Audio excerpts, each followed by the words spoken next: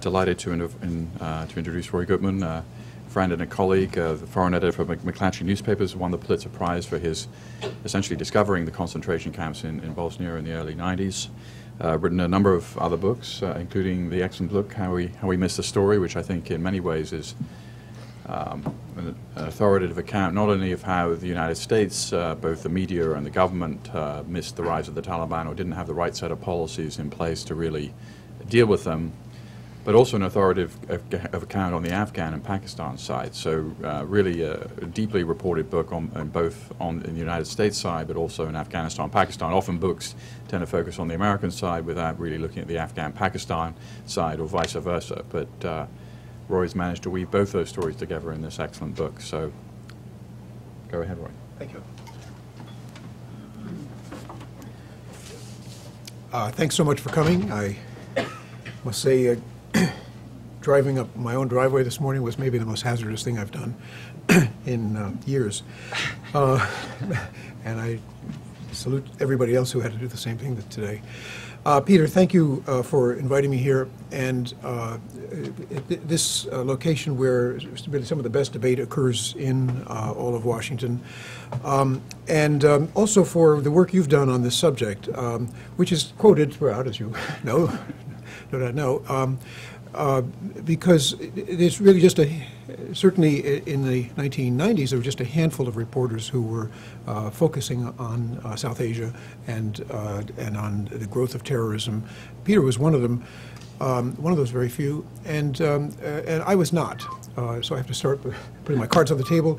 I was myself the European correspondent for Newsday in the early 90s, and it turned out really through the rest of the 90s, mostly covering the wars in the Balkans over the breakup of what had been known as Yugoslavia.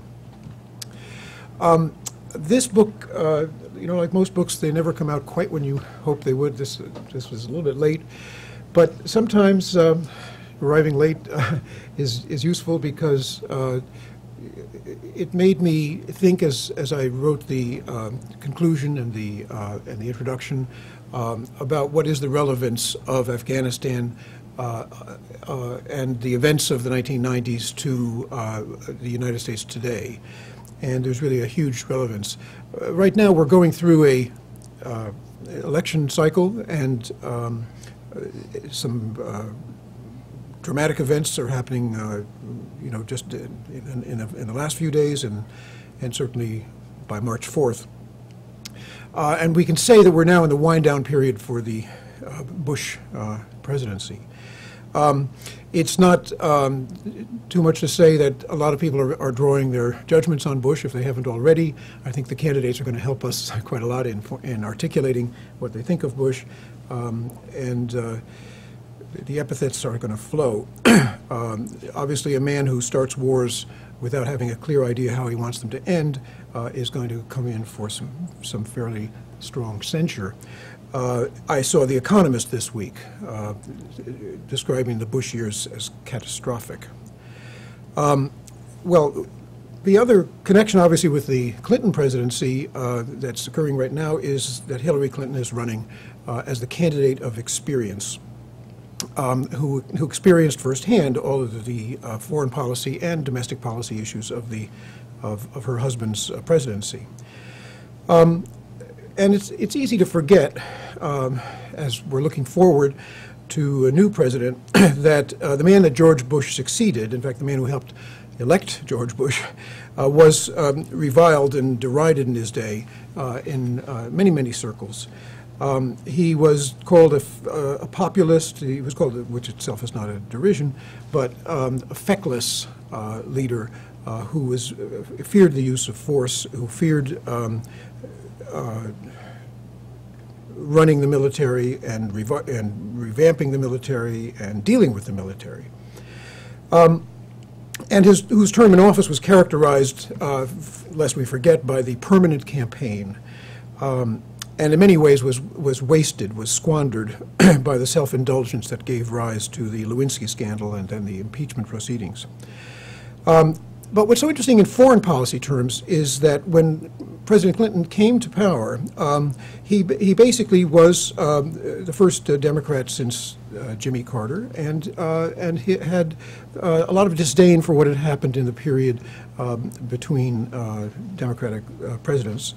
And basically his motto was anything but Bush in so many areas. And I would like to say Afghanistan's one of them. Now, when President Bush came to power, this is Bush 43, his position was parallel, and that was anything but Clinton.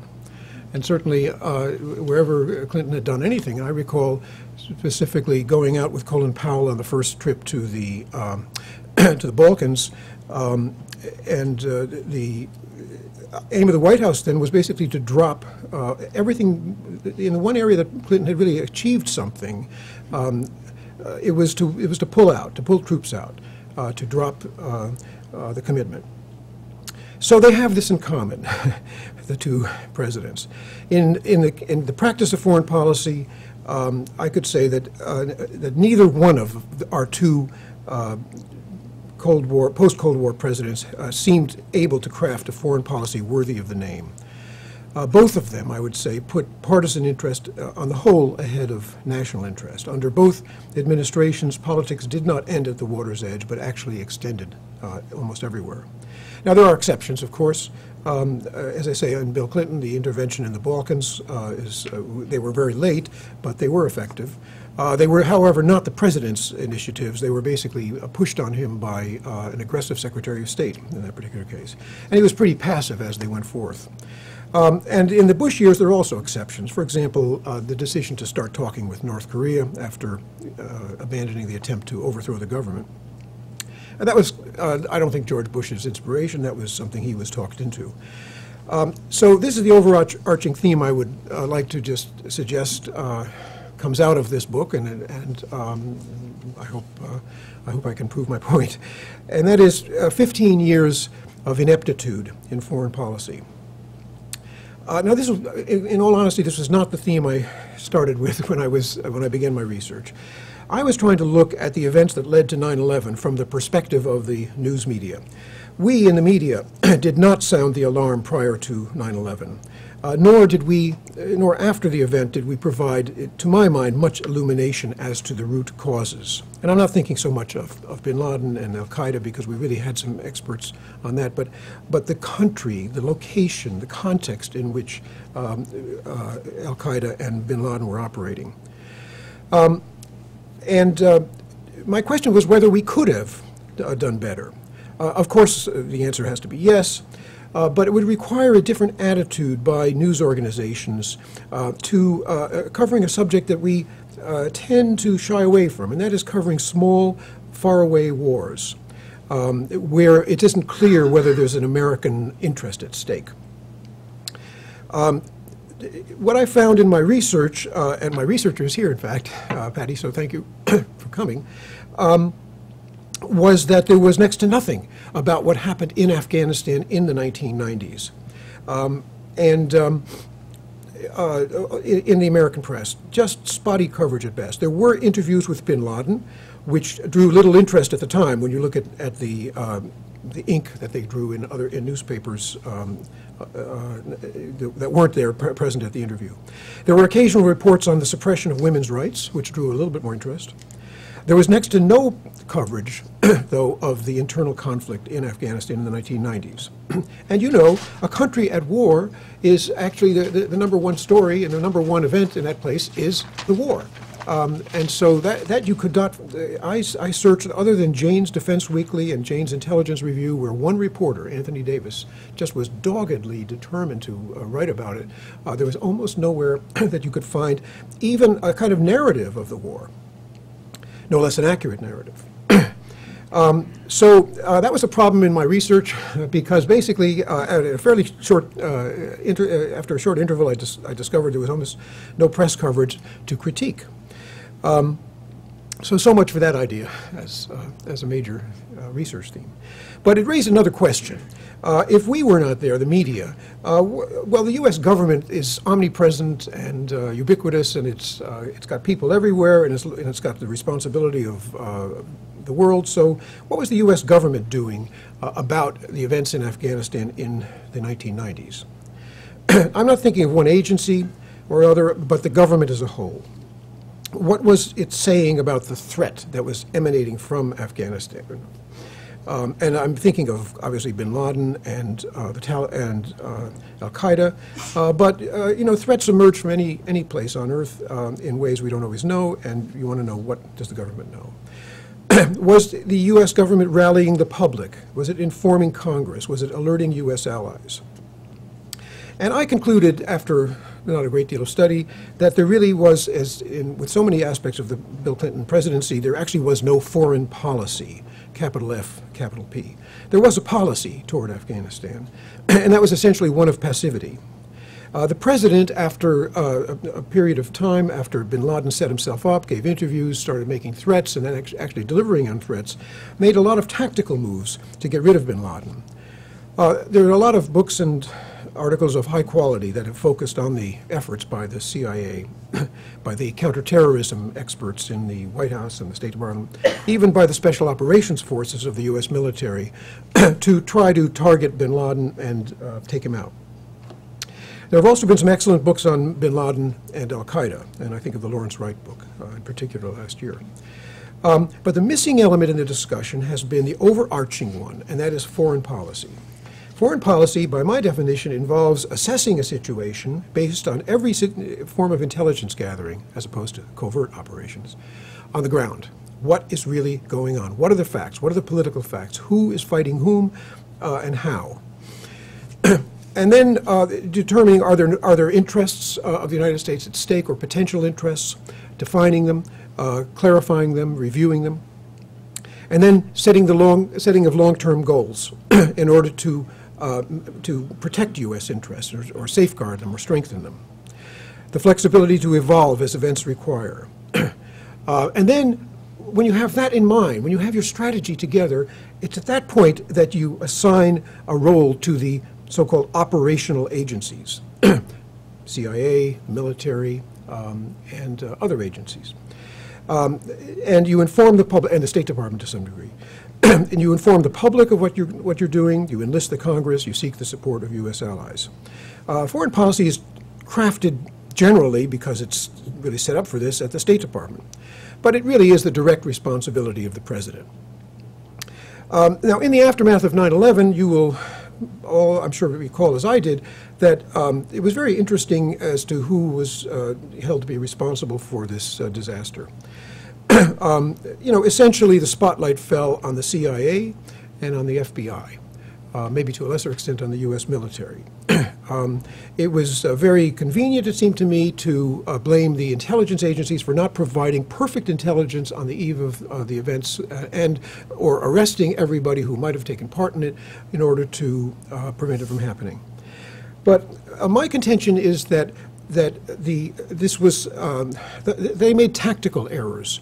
The strategic error was really at the White House, the strategic and conceptual failure. And this was not just one president, President Clinton, although he certainly deserves his responsibility for it, but also President Bush. And while we're at it, the entire, so far as I can tell, nearly the entire foreign policy apparatus. Let me just give you a little bit of history, so I think I've covered enough bases there.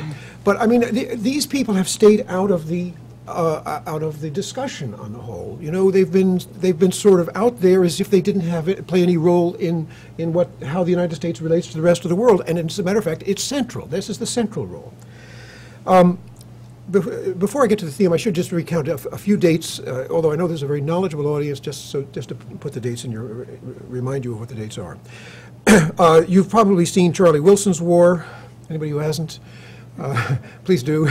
It's a good account of you know, an amazing event that was to a good extent the congressman helped bring about the logistics that generated helped in the fighting and helped oust the Russians from Afghanistan in 1989. After that period, though, it was not as if it was not a clean victory. The Russians and the United States has done this in places where it has been forced out, found a way to stay behind. They named a puppet named Najibullah as the leader, and then started up something that's been compared to the Berlin airlift in terms of the amount of weapons that they sent in. And Najibullah stayed in power until 1992. A State Department official was appointed, I think it was 91, named Peter Thompson. He was appointed to be special envoy to the Mujahideen groups, who themselves were fighting among themselves and trying to decide who was going to take power and who would be in Kabul. And he very quickly came to the realization that the one person that the U.S. could hope to have a good relationship with was Ahmad Shah Massoud, the famed guerrilla leader from the Panjshir Valley. And Thompson did a number of things behind the scenes to assist Massoud, and I can't say that it was causal because Massoud himself was a gifted and highly motivated military leader. Any case, the upshot was that he took power, or he captured Kabul.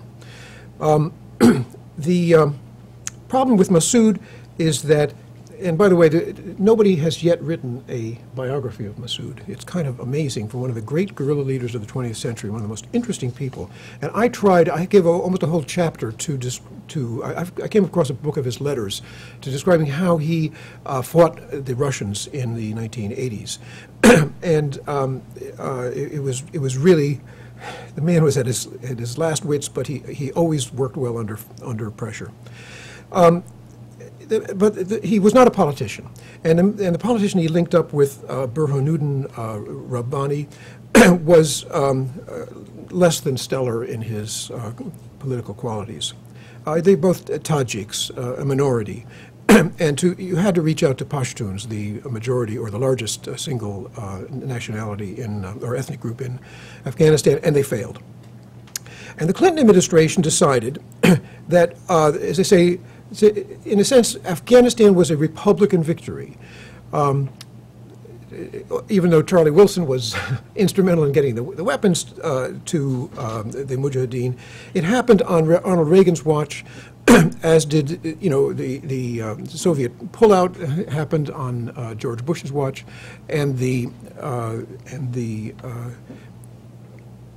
what followed that was the collapse of the Soviet Empire. I mean, this helped pull the plug on the whole Soviet Empire. So this was a great historic development that occurred. It started in a way in Afghanistan.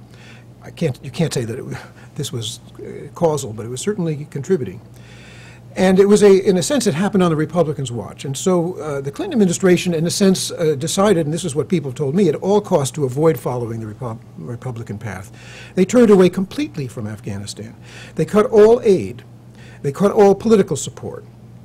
And they dropped all interest. They didn't appoint a successor for Peter Thompson, for example. One person who would be able to bring together all of U.S. policy and deal with Afghanistan. Moreover, his top officials throughout the Clinton administration continually proclaimed neutrality in what was a continuing battle for power. So who was on the other side of Massoud, who was in Kabul?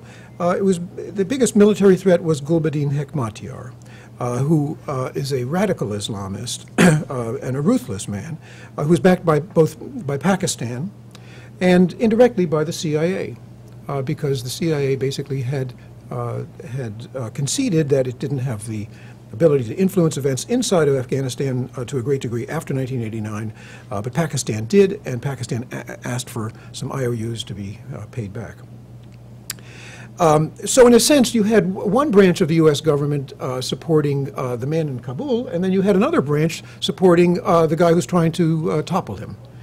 And so neutrality made a kind of sense. It's a kind of elegant way of describing, how you square the differences. Or I guess in the Clinton years they used to talk about triangulation. This is a kind of a triangulation on the ground. But neutrality also sends a signal to people. It is a signal, A, we don't really care. B, as for the people in power, we're not going to support them. So if somebody wants to destroy that government, feel free to. We are not going to object. And what happened, and so it signaled to Afghans that Massoud had no friends. Certainly the Americans were not his real friends. A vacuum took hold, warlords set up fiefdoms, corruption spread, and in September 1996, the Taliban marched into Kabul. Now, bin Laden, who had fought in the anti-Soviet resistance and had helped organize the Arab volunteers, had actually returned to the country before the Taliban came to power. He was there in May of 1996, and they came into Kabul in September. The Taliban were, from everything I could tell, wary of bin Laden, but he knew Afghanistan well from the days when he had been fighting in the jihad and organizing the volunteers from Arab countries and Muslim countries to come there. And he was waiting for his opportunity to act and to influence the Taliban. In 1997, this is in not quite a year after they came to power, the Taliban attempted, with support from Pakistan, blatant, public, diplomatic, military support, to capture Mazar-e-Sharif, which is the biggest city of the north. They failed miserably. In fact, the Taliban stepped into a huge trap. Thousands of their men were captured. They were later killed. And that was bin Laden's opportunity. He saw that the Taliban didn't really know how to fight a war. They, you know, throughout all of their wars, their troops were conscripts. They were untrained. They fought in flip-flops.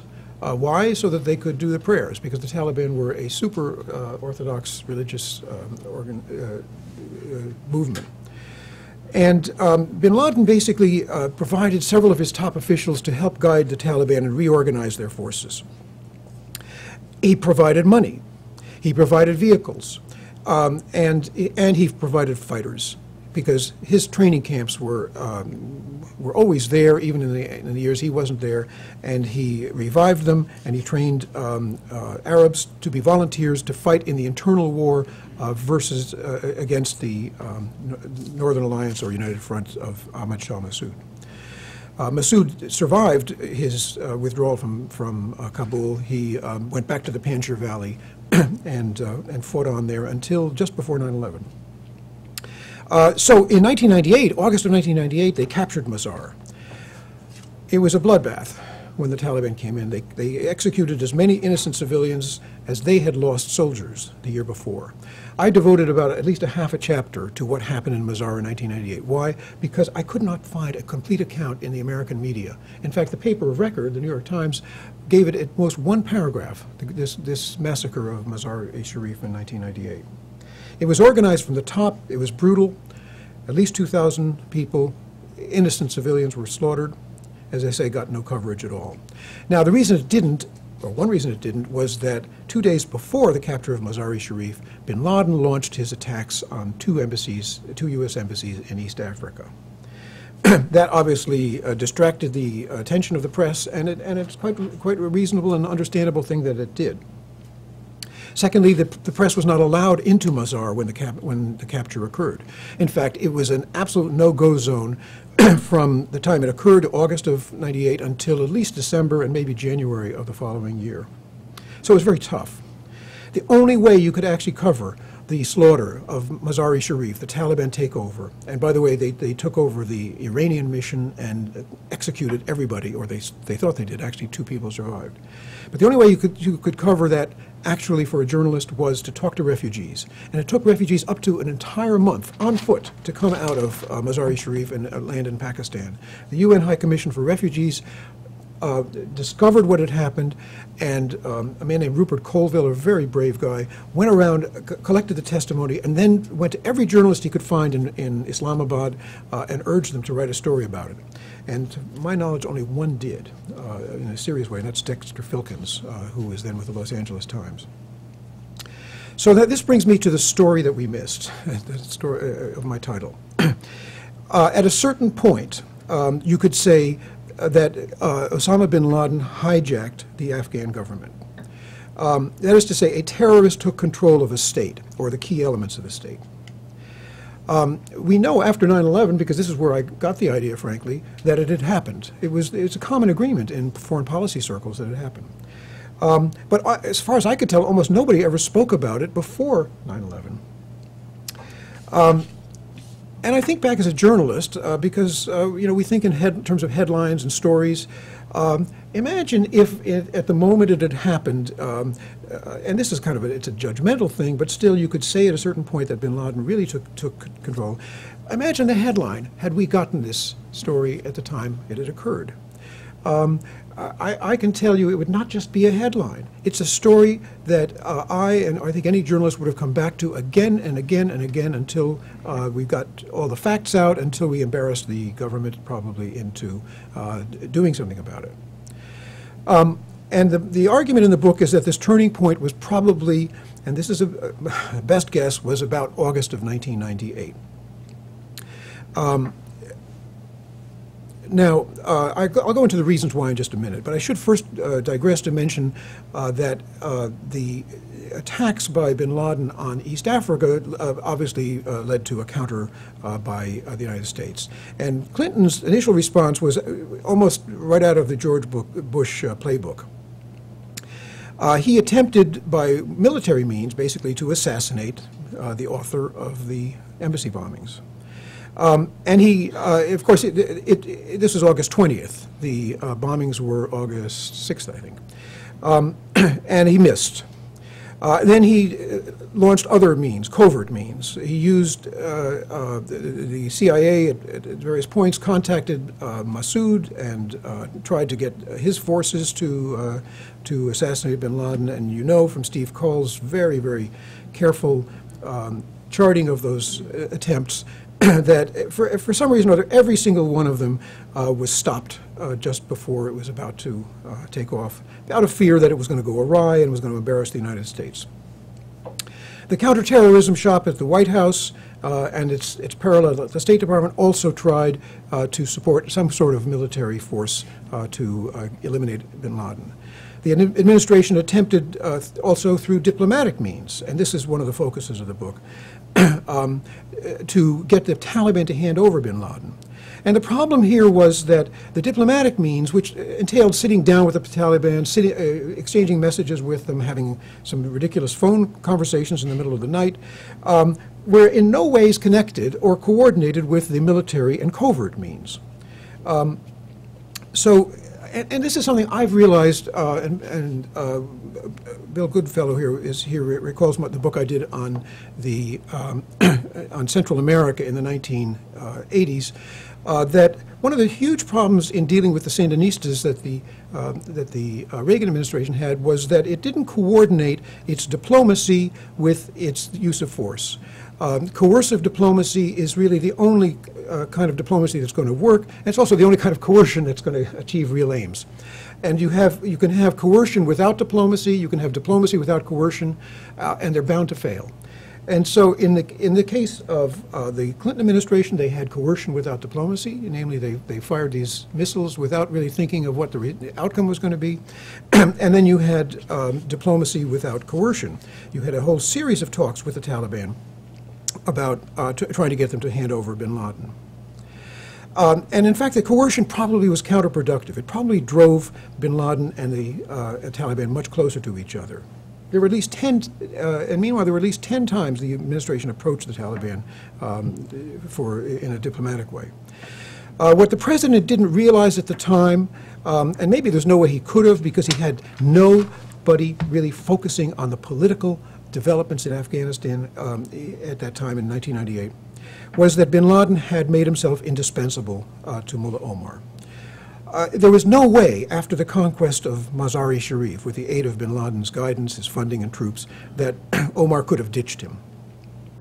Now, the reason, as I say, Clinton didn't recognize that was that he had devoted no resources to following events in Afghanistan. It was as if he was in denial, as if he just wanted to turn away from the place completely. And this goes for the CIA.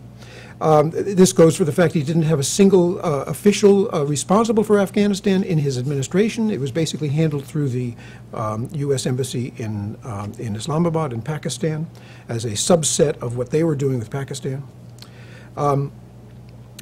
And he also didn't have a strategy. And the other thing he didn't have was us, the independent media, who can go out there and sometimes uncover a story, look for the context in which it's happening, stick with it, put it on the front page or at the top of the news and continually bring it before the public. That didn't exist. It was early 1999 when the top official of the State Department who dealt with South Asia, and this is Rick Inderfurth, a former journalist, by the way, concluded that Omar and bin Laden have effectively become one. Another top State Department official said bin Laden has hijacked the state, hijacked the Taliban movement. This was like early 1999. Now, the boss at the State Department at the time was Madeleine Albright. It's true, she was rather preoccupied with the Balkans at that time. But interesting about Madeleine Albright was that whatever Rick Inderfurth concluded on this not minor issue, she couldn't remember it. She told me that Inderfurth had probably told her about this, but she said, I can't remember exactly. And it turns out that, as far as I could tell, Inderfurth didn't tell anybody else in the U.S. government. The CIA had concluded roughly at about that time that Afghanistan had become a terrorist-sponsored state. Close to, but not quite the same thing as a state that had been hijacked. No one bothered to inform the Joint Chiefs of Staff that the top policy official responsible for the region concluded that a terrorist had hijacked a state. No one told the intelligence committees in Congress. The foreign relations committees on both sides of the Hill really were not following that issue in this way very closely. The administration didn't raise it in public, and the public didn't raise it with the administration. Now, so in other words, it took months. If the hijacking occurred in August of '98, it took until early '99 before it really became realized in the administration. And it was almost not like embarrassing. They kept on sending envoys to Islamabad to see the Taliban representative. And this guy, Mullah Jalil, would turn up at the ambassador's residence and sit down with somebody from the State Department. And he'd put his feet up on the table and pick at his toes. You know, they also had nuts and food out there. And the ambassador, Bill Milo, said he just didn't know quite what to make of it, but this is who the Taliban are. And he just carried on. Now, why do I say that, in fact, it happened in August '98 and that it took a good 6 months? Well, just look at, it turns out all you had to do to understand Mullah Omar's position on handing over bin Laden was listen to the radio or read the newspapers in Pakistan. It was August, just before the attacks of August 20th, '98, Omar declared, and this was on radio, "We will never hand Osama over to anyone, and we will protect him with our blood at all costs." Now, turn the clock ahead 6 months to the beginning of 1999. February 15th, Omar told the reporter Rahimullah Yousafzai, a Pakistani reporter based in Islamabad, who was also BBC reporter there, quote, "We cannot go back on," and this is a complete explanation, "we cannot go back on Afghan, Islamic, and Pathan tradition." Pashtunwali is another way to put it. "According to those traditions, we owe protection to anybody who has taken refuge with us. And bin Laden is not just anybody. He fought with us." And then he goes on to say that he would sooner lose his country than give up bin Laden. He said, "Half my country was destroyed by war, and I would not mind if the remaining half is destroyed in trying to protect our guest bin Laden." That's pretty definitive, considering that they never talked to Omar because he wouldn't receive non-Muslims, and they probably didn't. Americans didn't want to take big chances in going to Kandahar. In any case, and as I say, an unchanging message throughout those whole 6 months. So when that happened, logically speaking, U.S. policy toward the Taliban and towards Afghanistan had to change. In other words, the fusing had occurred. You couldn't distinguish bin Laden from the Taliban. And I guess to the extent that the Americans recognized something had changed, you could say there was a change of tack, a change of tactics, as a matter of fact. Instead of asking the Taliban anymore, although they did keep sending messages, what the U.S. government did was to follow the lead of the terrorism. This is Michael Sheehan at the State Department, at the counterterrorism shop at the State Department, and they decided to draft, and this is the guy, the counterterrorism expert at the State Department is drafting economic sanctions that will be submitted to the United Nations, and it was relatively easily approved later in that year. That was their response. But really, in reality, that was an absolutely inadequate response. I mean, Afghanistan was one of the poorest countries in the world, led by ideologues who didn't care what happened to the economy. So much for economic sanctions. For there to be change, there had to be real pressure against the Taliban. And in this case, you had to go to having exhausted diplomacy, and give them credit for having exhausted diplomacy. You then have to go to the next step, and that is coercion to back up the diplomacy. And that meant probably cutting off the Taliban routes of supply, which mostly went through Pakistan, and probably applying military pressure using the forces of Ahmad Shah Massoud, not just to go after bin Laden, but to go after the Taliban. Now, in order to do that, you actually had to convince the Pakistanis to get on board. I mean, Pakistan was also supplying a lot to the Taliban, manpower, volunteers coming in, and some trained, ammunition, training, and weapons. There was a weak civilian government then headed by Nawaz Sharif, a figure who's now come back, as we know, and there was a very powerful military. But it's very interesting, at the time of the al-Qaeda attacks on the U.S. embassies, there was also a very level-headed chief of staff in the Pakistan military. His name is Jahangir Karamat. And I talked to him. I asked him, if the Americans had come to you at that point and said, we've got to change policy, can Pakistan come on board? His answer was, they didn't, but they should have. He said we could have had a considered engagement, quote-unquote, policy. The argument that would have swayed the Pakistan army, he said, was this. American sovereign assets had been attacked. Bin Laden had shown that he has the potential to strike targets around the world. The Taliban and bin Laden together were a threat to Pakistan itself. So, in other words, to make this a case of Pakistan's own interests being at stake. But it would require, as I say, an articulation by the United States of a strategic concept that would be both to strangulate bin Laden and force the Taliban to hand him over and to change their policies. The discussion really should have occurred in August at that time, but it could have maybe even occurred later. But in any case, that was the moment it should have happened. Karamat gave up his post in October of '98, a couple of months after the cruise missile attack. Now, the agency that would have approached Karamat was the commander-in-chief of Central Command. That would be Anthony Zinni, I think, at that point, or somebody from the Joint Chiefs of Staff. But interestingly enough, the Joint Chiefs of Staff were not aware that a terrorist had hijacked a state, because nobody really told them.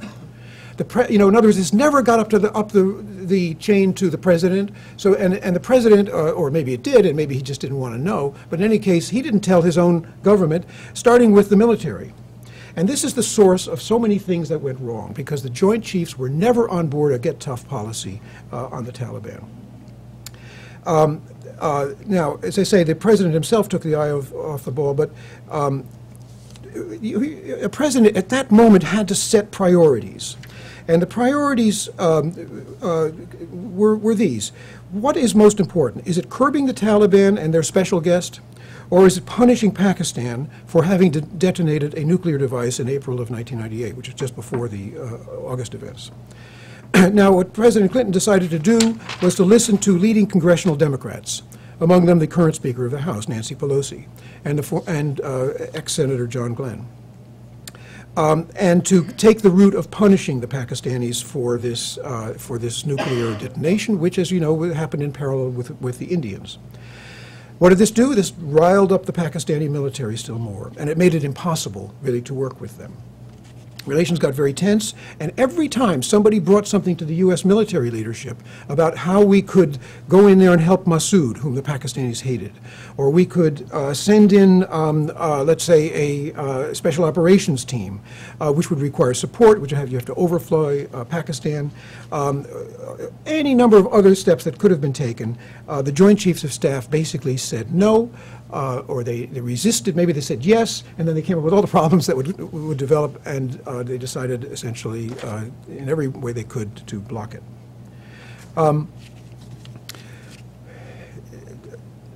Peter mentioned to me, reminded me the other day of the article called Showstoppers by Richard Schultz, a very fine analysis of just this very thing. Why didn't we use the special operations forces we have?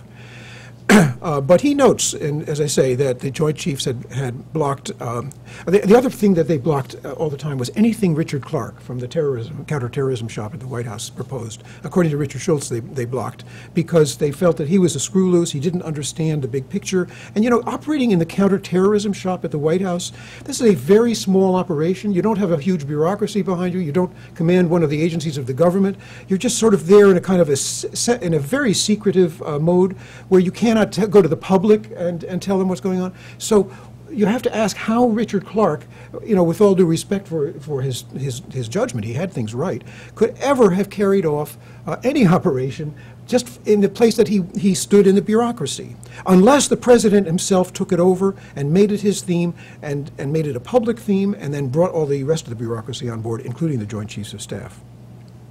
Interestingly enough, by the way, speaking of the Joint Chiefs and the sync in CENTCOM, you know, they never devised a contingency plan for intervening in Afghanistan. Not until after 9/11 did they draft it. About a month afterwards, they were working on it very hard. So my point here is that the president at the time, Bill Clinton, basically put his political interests, and this is not atypical. Those of us covering foreign policy in the Clinton administration can remember that next to every issue had its own politics, and it always does in Washington. But on the whole, he turned over the leadership on these issues to somebody or other who was a constituent, either the group of Democrats on the Hill or somebody outside, but somebody who would, in a sense, be a political ally for him, rather than starting off by asking the question, what's in the national interest, what's the strategy, and how are we going to carry this out? Republicans, I dare say, at that time were also pushing their own party interest over what I would call the national interest. Impeaching Bill Clinton was their #1 goal, and getting even for, I guess, for the Nixon impeachment. Long memories, bad timing, and something that totally preoccupied the country. And by the way, Bill Clinton as well. If you read Bill Clinton's memoirs and you look for Afghanistan, the Taliban, and so on, you know, there's a few pages here and there devoted to it. But then you go into a very long screed about the Lewinsky issue. So you can see where his mind was. What I found so interesting, though, was at the time that Clinton launched this failed cruise missile attack against Pakistan, who were the people who publicly supported him and called for more? It was the same conservative Republicans trying to impeach him, Newt Gingrich and others. Another ally that he could have found, because the Clinton people tell us all the time, well, the public wasn't ready for tougher action against Afghanistan at this time. It was after 9/11. Who are the other allies? Very interesting. The feminist majority, Ellie Smeal and company. They had gotten interested in Afghanistan because of the mistreatment of women. They sent people over to interview refugees. You know, this is such a simple thing. Anybody can do it. Any journalist can do it. Any NGO can do it. Anybody, any high school student or graduate student can interview refugees and ask, by the way, why are you a refugee? What happened to you? Well, in the course of talking to refugees by the hundreds and doing up their own internal report, the feminist majority reached the conclusion that it is not just mistreatment of women that's the problem in Afghanistan. It is the whole Taliban. This is a group that has to go. And they sat down with Bill Clinton at one point in the White House and pleaded with him. They came up with 10 points, of which women's issues were about number 5.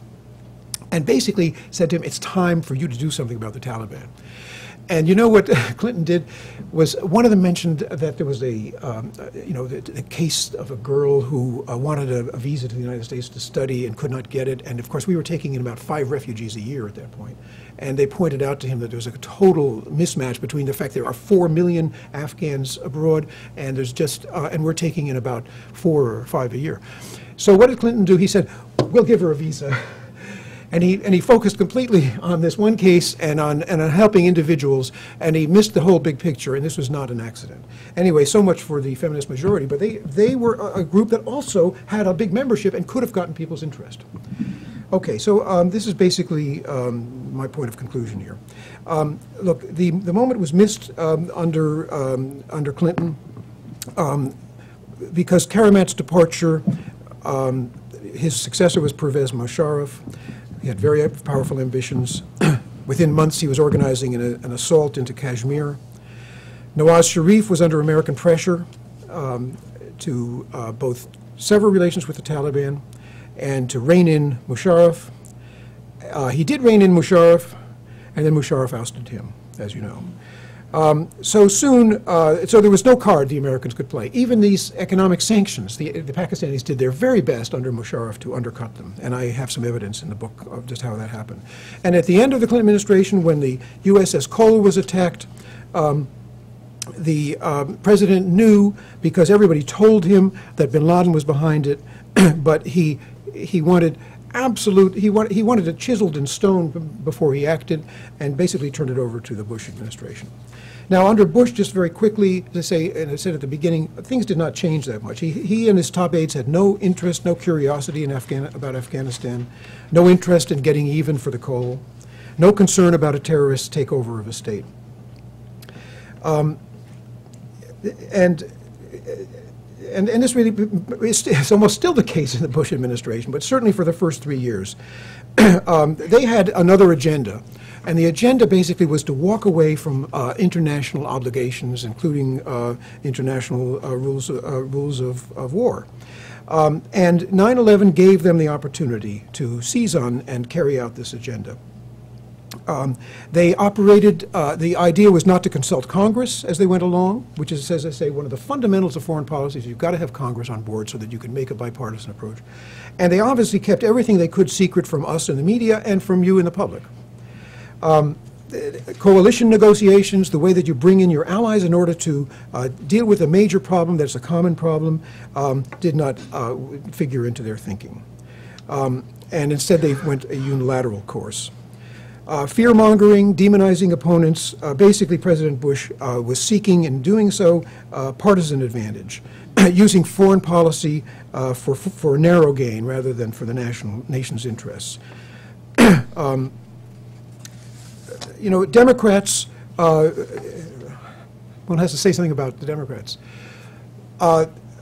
Did they go back and look at what happened at 9/11 and what was the responsibility of the Clinton administration, and what lessons do they want to learn from this? And the simple answer is no. When I asked Madeleine Albright, would you do anything differently, she basically said to me that they did everything they could, and they thought they did the right things, it's just that they failed. So doesn't failure actually call for some soul searching after an event like that? And instead, I think that the Democrats, feeling so under pressure, unable to defend themselves, went along with next to everything Bush asked for, including the war in Iraq. Final conclusions. Two presidents did not regard Afghanistan as a serious place, but it turns out Afghanistan actually matters. Two presidents are responsible for the strategic failure there, and so is the foreign policy apparatus at the State Department. Democrats should undertake a lessons learned exercise before they return to power so they don't do this again. And we in the media should start asking Hillary Clinton, who claims to have experience, okay, what are the lessons of your experience? What did she learn from her husband's failure?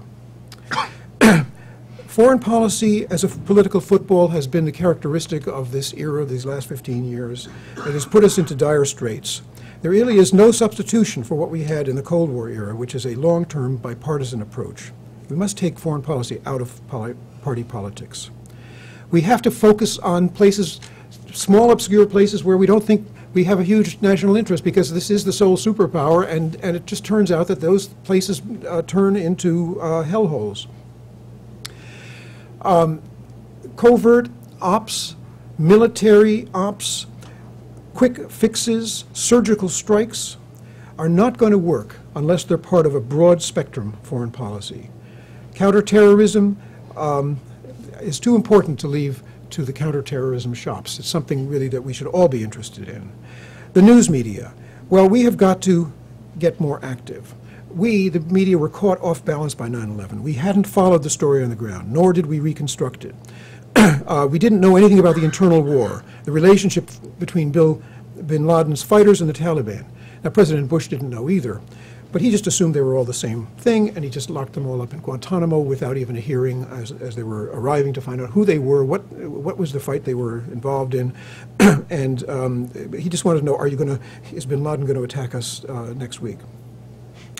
So what happened was, as a result of of the heavy-handed approach in Afghanistan, I think President Bush has made things worse. Instead of a Taliban in Afghanistan alone, there's now a Taliban in Pakistan as well, whose aim is to destabilize that government and create a haven for jihadists. So we in the media, as I say, coming back to my original theme, should rethink of what we've done and what we can do better. As I said, this is a story we missed. Thank you.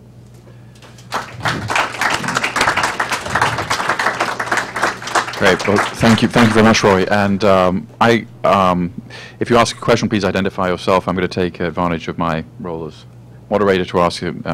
One is a clarification. What did we actually do when the Pakistanis tested their nuclear device? I mean, what was the actual? You mentioned that we took some kind of punitive action.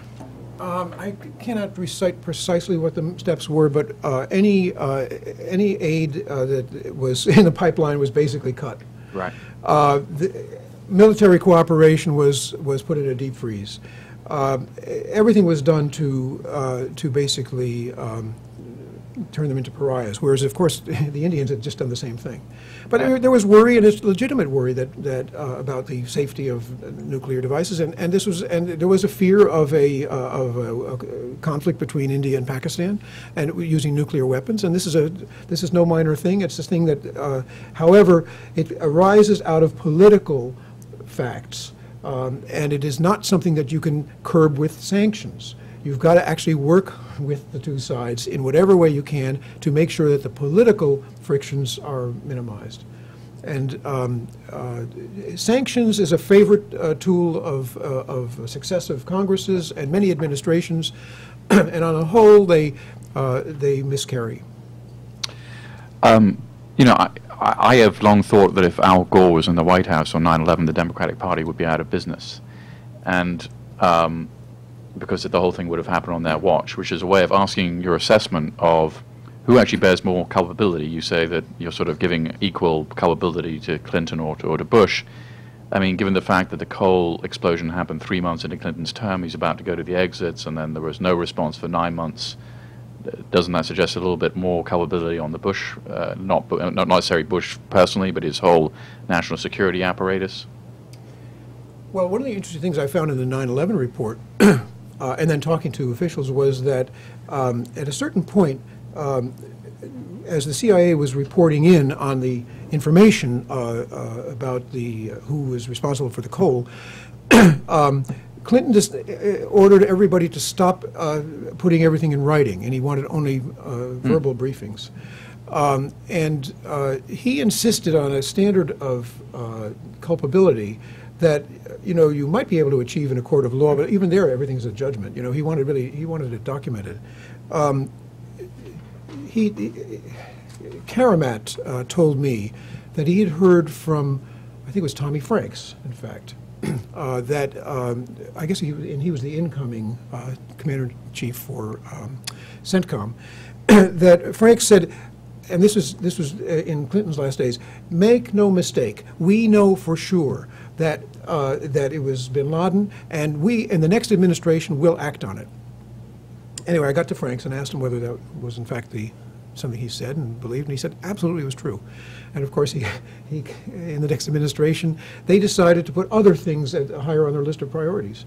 For example, missile defense. That was a much more important thing in the minds of the Bush administration. Everybody knows the story of how they didn't want to hear from Clark. Look, President Clinton, even with a disputed election outcome, was still the president. We only have one at a time.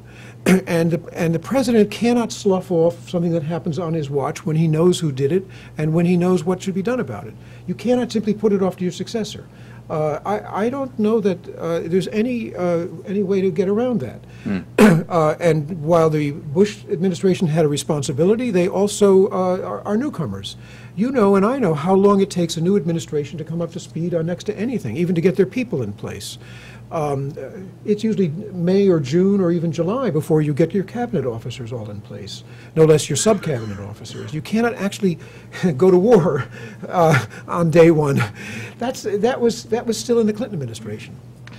And now I just wanted to comment on the question of the media, because while I accept your general kind of proposition, as somebody who was there under the Taliban, I think there are certain points that I need underlining. If you reported under the Taliban, you had to live in a certain hotel, you were given a government minder, you were sort of controlled in some way. It was not a totalitarian state, but it was an authoritarian state. Also, the Taliban did not allow media organizations to set up offices in Afghanistan, with the following exceptions: BBC, AP, Reuters, and AFP. CNN actually tried to open an office, and there were some negotiations, but never succeeded. In fact, I think Eastern Jordan, who was part of that negotiation, may be coming in a second. And then, of course, the Taliban banned filming and photography, which takes out a significant part of the press in '97. So doing any kind of news story, at least from a television point of view, is almost impossible.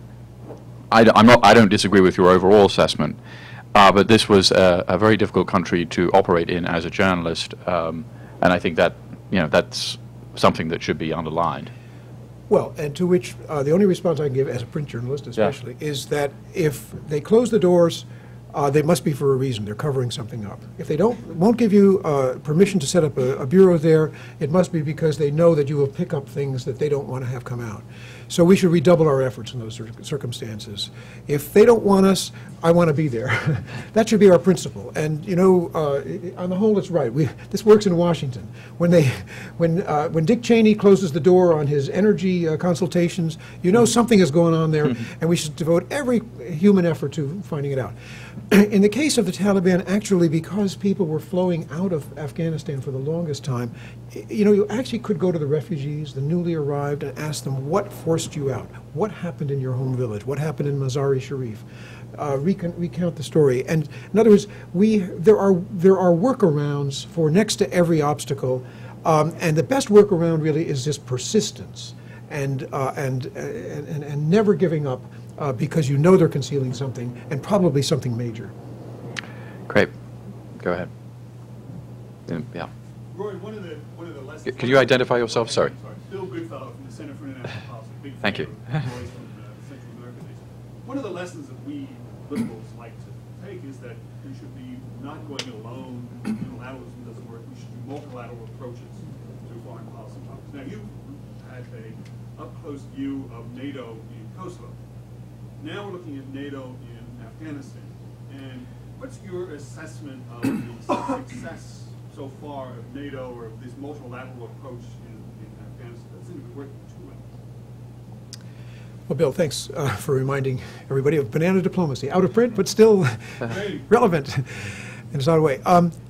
The problem used to be, it's such a cliche in Afghanistan, is that if you want people to come in on the landing, and it may be a crash landing, for heaven's sakes, invite them to join you on the takeoff.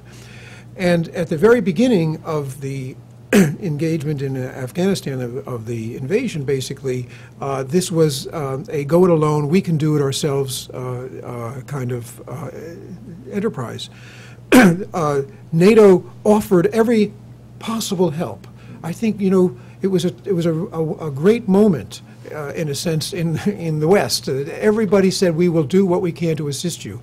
The British had thousands of men and women, I guess, in a exercise. I think it was if it was not in South Asia, it was somewhere in the Indian Ocean, somewhere nearby, and were willing to send them in, and they were told basically don't bother. We needed to have all sorts of help basically in Afghanistan, and certainly on the Pakistani-Afghan border. That whole, the escape of al-Qaeda is one of the most vital things that had to be prevented from happening. But as I recall, the great videos they gave to the television networks, the Department of Defense was dropping bunker-busting bombs in Tora Bora rather than blocking the way out. And they were into high-tech rather than low-tech blocking. And as you know, the al-Qaeda group escaped, I forget the exact date, but I once wrote about this for Newsweek, in a very orderly way across the mountains into Pakistan, and then went to the Four Winds. So we basically didn't bring in the help when it was first offered and when it would have been most vital and when everybody might have used their imagination to think of what can we do to assist. They were basically told not to come. The second thing, and I don't know if you've seen Sarah Chase's book. I think it's called The Punishment of Virtue. Sarah, the NPR former reporter, was in Kandahar from the time the Americans arrived till, and she's still there working for an NGO, and she did what a reporter does. I mean, and this is so basic. This is reporting 101. She knew that Afghanistan was a tribal culture, and that you have tribes and sub-tribes, you have rivalries, you have, I don't like the term warlords, you have local fiefdoms, though, and you have people whose only aim in life is self-aggrandizement and enrichment, and then you have really honest folks as well. So she got to know everybody she could find in Kandahar, and came up with her own charts of who was who there. Kandahar is not a minor place. This is where the Taliban had their headquarters, and this is where we're now having our problems. Well, for 2 or 3 years, she tried to sit down with the American military in order to sort of brief them on what she knew. And they didn't want to know. The American military was at Kandahar airport. It had perimeter fences, and it had protective details of Afghans. And of course, wouldn't you know it, they went to some of the worst people in Kandahar and got them to create a militia, basically, to protect the Americans. So we were protecting ourselves from Afghanistan. And what the administration basically did, and goes back to Rumsfeld, was they decided that Afghanistan itself wasn't so interesting a place, but it was al-Qaeda they wanted. They really didn't care about the Taliban very much. They didn't care about the tribal structure. They just decided to do everything we can to go after Qaeda.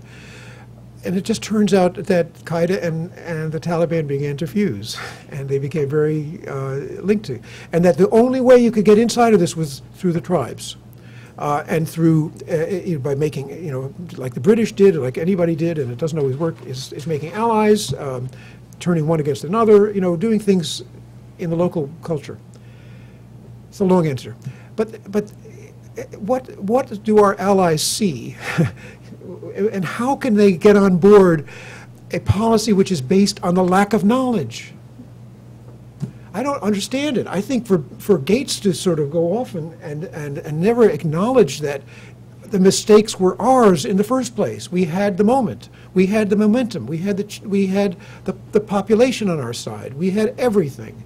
But instead, because of this almost monomanic approach to unilateral, we know best, we've got the high tech, we can get them, we are where we are. Gareth Porter, independent journalist and historian.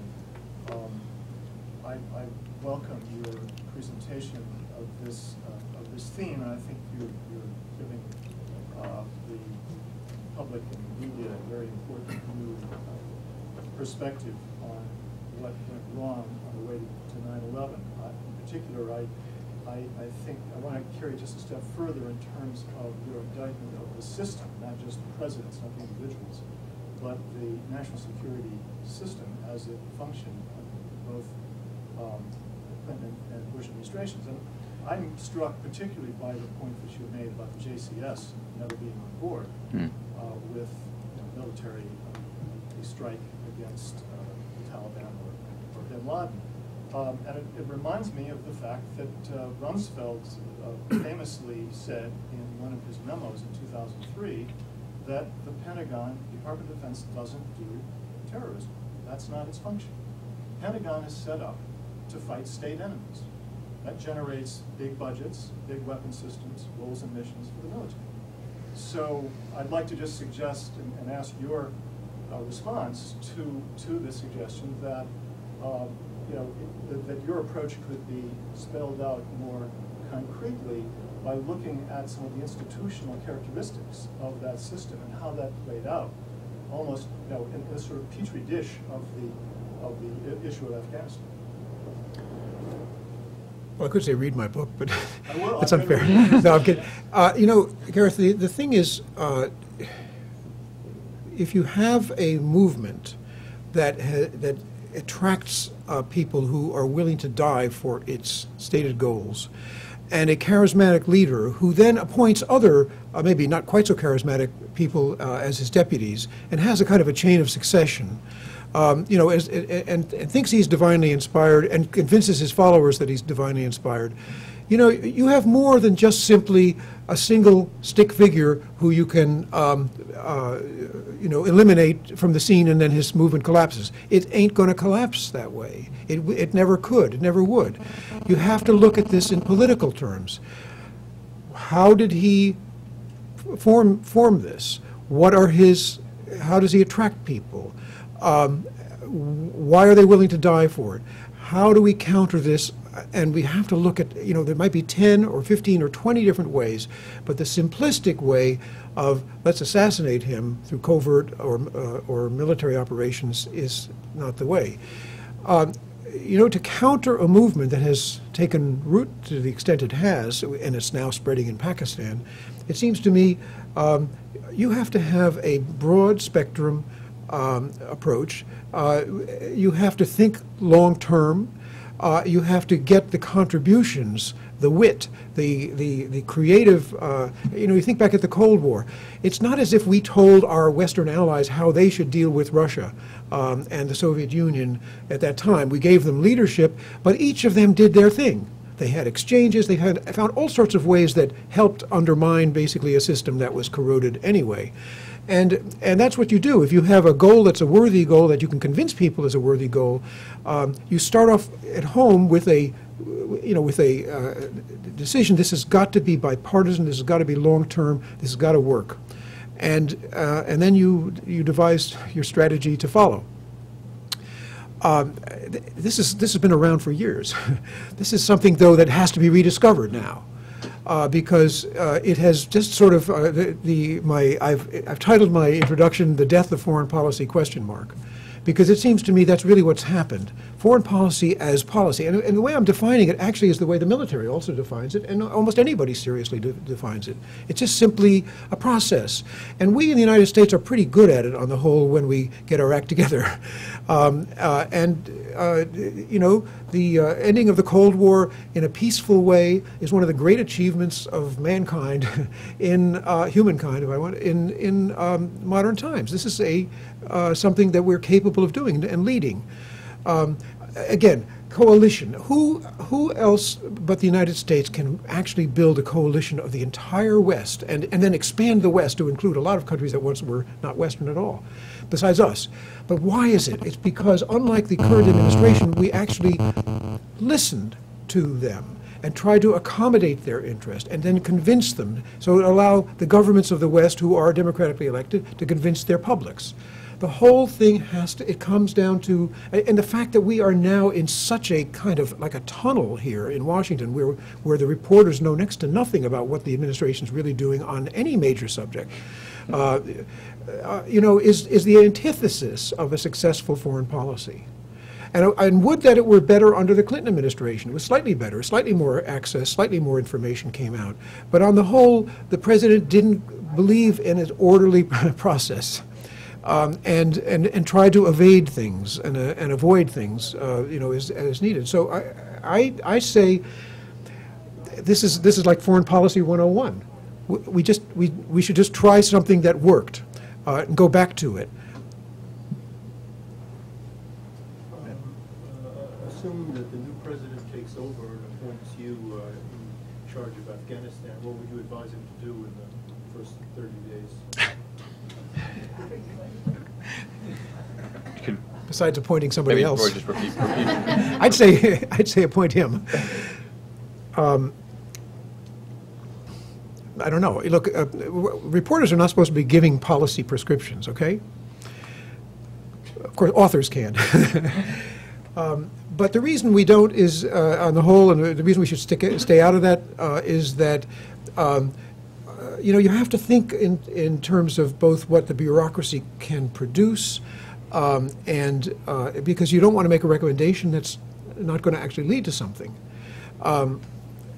But you know, I guess following on my last answer to Gareth, it's just simply let's start by bringing together the best minds in both parties and asking them to brainstorm for a while, and then picking out the best of the ideas and seeing what they are. But start with the definition of interests. What are our interests in this part of the world? And then how can we achieve them? But define your goals first, and then figure out a way to get there. So I would say set up a process. Set up a solid process, even if it takes you 6 months to come up with it, and then prepare, though, for 5 years, 10 years, maybe 20 years of working at it until you actually succeed. Okay, go ahead. Yeah. Okay, I'm Diane Perlman. I'm a social scientist and psychology and conflict studies.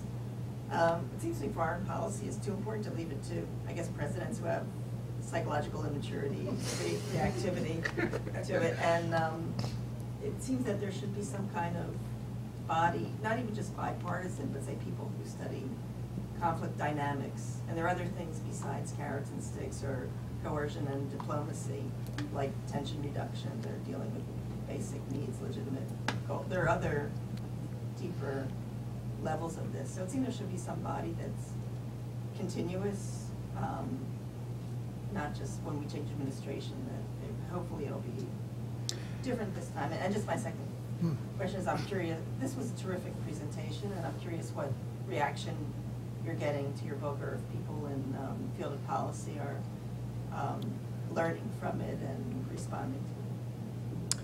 You know, on the latter, I spoke at the Middle East Institute the other day, where a lot of my sources showed up. Very scary moment. And they basically asked questions that were somewhat similar to today, and they were just simply, you know, did you mention the fact that that the Joint Chiefs were in a different position from the rest of the administration? They basically got it. That's the policy community. It has not hit the political community, so far as I know, and I don't really know, with a title like this, how we missed the story. I'm not sure how it's really going to fare in the journalistic community, because we don't usually do this kind of self-examination either. But there's potential, you know, and look, if there's one thing that I would like to have happen is just simply to have the question asked by my colleagues or the people who, I'm a foreign editor, so I can even have some of our reporters do it. You know, let's go back to the 90s. Let's go back to the Clinton administration. What would you do differently? Because Hillary Clinton has an obligation to answer that question, and so does Obama. And frankly, so does John McCain. They should be reflective enough people, and they really are, to have an answer on that. And I think it's regrettable that nobody's really put that question to them yet. But the thing is, I think one of the problems was that it was hard, and correct me if I'm wrong, Peter, to actually put that question if you didn't know all the things that preceded, you know, that happened in the 90s. In other words, what happened inside the government. So I'm hoping that this lays out enough of the narrative and enough of the facts that it would allow reporters to ask better questions of our political leaders. The first question was, well, I guess somebody, including social scientists, to have continuity or to advise changing administrations on, so to counteract any kind of psychological immaturity, reactivity, 2-year-old, I 22-year-old. I'm not sure where to lead with that one. Look, our think tanks are out there, and including this one, and give people that kind of podium sometimes to you know, raise the questions. But on the whole, the psychology of presidents is something that we don't really discover until they're in the office, and there are very few. But I remember going back to the Gerald Ford's administration with many of the same people who are now in the Bush administration. One of the openest places I've ever seen. People, you know, they would not only answer the phone, but they would feel an obligation to receive you and explain what they were doing. And that kept them honest in a way, because they were able also to filter the questions that they got up to the top, and maybe sometimes the reporters spotted something, or maybe just the nagging questions. You know, they were also good at concealing things. and which every administration does. But there was a flow, is the point. And if you don't have that flow, and we certainly don't have it now, then the president gets isolated and supported only by the people who are, to a good extent, beholden to him, and he gets out of the picture, and you can carry on, like in a place like Afghanistan, for 3 years without understanding that there's a tribal structure there. But I frankly think that, you know, maybe reporters could have done a better job on that as well. But I'm not sure how. Because the executive in foreign policy carries so much, has so many instruments and tools which we cannot supervise. Now, on the whole, throughout our constitutional system, Congress has been able to make up for the fact, for what say, the media cannot do, because Congress has the subpoena power, has the ability to bring in, to invite in the administration to defend itself. Well, when it was an all-Republican Congress with a Republican president, there was no oversight whatsoever. Disappeared from the scene. And that was just after, you know, at the time of 9/11 and in these years when so many things went wrong. So Congress failed as well. The administration had kind of almost like absolute power in what it defined as a wartime situation. That's how we got into the mess we're in, because they didn't want to consult. But I don't know what we do about it. Well, on that hopeful note, thank you very much, Roy. And Roy there's some books, and Roy will sign them outside. Thank you.